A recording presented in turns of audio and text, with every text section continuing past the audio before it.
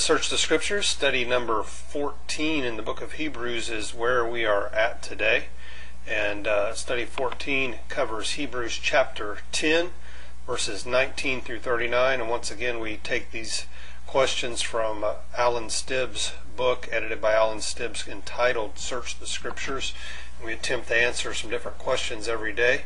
And today we are in Hebrews chapter number 10, verses 19 through 39, as we have begun just a few weeks ago our second year in this 3-year study. We're going to answer two different sets of questions today. The first set comes from the verses 19 through 25. How are we exhorted here to give expression to our faith, hope, and love, and seek in your own life to discern ways in which these exhortations demand your obedience? Second set of questions from verses 26 through 39. For those who have God-given light concerning the way of salvation, what's the only alternative to going on with God? Why are its consequences so serious, and on what grounds does the writer here expect and appeal for the best from his readers? Well, if you have a Bible, open it up to Hebrews chapter 10, verses 19 through 39. If not, you can read along on the screen. Verse 19, therefore, brothers, since we have confidence to enter the most holy place by the blood of Jesus, by a new and living way opened for us through the curtain, that is, his body, and since we have a great priest over the house of God, let us draw near to God with a sincere heart in full assurance of faith, having our hearts sprinkled to cleanse us from a guilty conscience, and having our bodies washed with pure water. Let us hold unswervingly to the hope that we profess, for he who promised is faithful. And let us consider how we may spur one another on toward love and good deeds.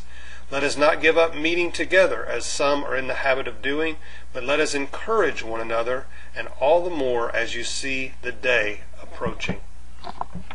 If we deliberately keep on sinning after we have received the knowledge of the truth, no sacrifice for sins is left, but only a fearful expectation of judgment and of raging fire that will consume the enemies of God.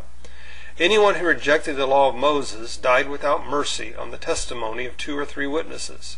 How much more severely do you think a man deserves to be punished who has trampled the Son of God underfoot, who has treated as an unholy thing the blood of the covenant that sanctified him, and who has insulted the Spirit of grace?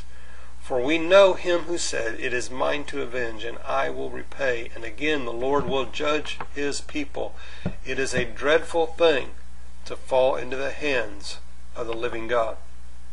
Remember those earlier days after you had received the light, when you stood your ground in a great contest in the face of suffering. Sometimes you were publicly exposed to insult and persecution. At other times you stood side by side with those who were so treated.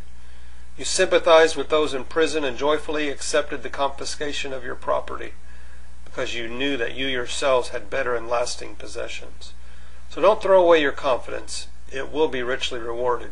You need to persevere so that when you've done the will of God, you will receive what he has promised, for in just a very little while, he who is coming will come and will not delay. But my righteous one will live by faith, and if he shrinks back, I will not be pleased with him. But we are not of those who shrink back and are destroyed, but we are those who believe and are saved. So from verses 19 through 25, how are we exhorted here to give expression to our faith, hope, and love? And in the second part, answer this for yourself. Seek in your own life to discern ways in which these exhortations demand your obedience. Well, in these verses, we are encouraged to celebrate our faith by boldly entering into God's presence. And we are to encourage one another in the community of faith. We're told to gather together in order to build one another up. Our faith was never meant to be lived out in isolation. Internet church isn't what God has for you. It's you gathering together with a group of people of common faith and encouraging one another. It's so important, all the more as we see that day of his coming approaching. Second question, for those who have God-given light concerning the way of salvation, what's the only alternative to going on with God, and why are its consequences so serious? On what grounds does the writer here expect and appeal for the best from his readers? Well, the only alternative continuing with God is facing His divine wrath. The consequences of that wrath are serious. They're serious because of the depth of the sacrifice that was needed in order to secure our forgiveness. The writer of Hebrews expects us to understand the depth of Christ's sacrifice, and he expects us to respond accordingly by living out a life of obedience and sacrifice unto Him who sacrificed so much for us. I hope you're living in obedience this morning, or this afternoon, this evening, whenever it is that you're watching this. I hope you're obeying the Lord. I hope you're laying down your life for Him. I hope you realize the tremendous sacrifice that He made for you. And I hope you have a fantastic rest of your day. God bless.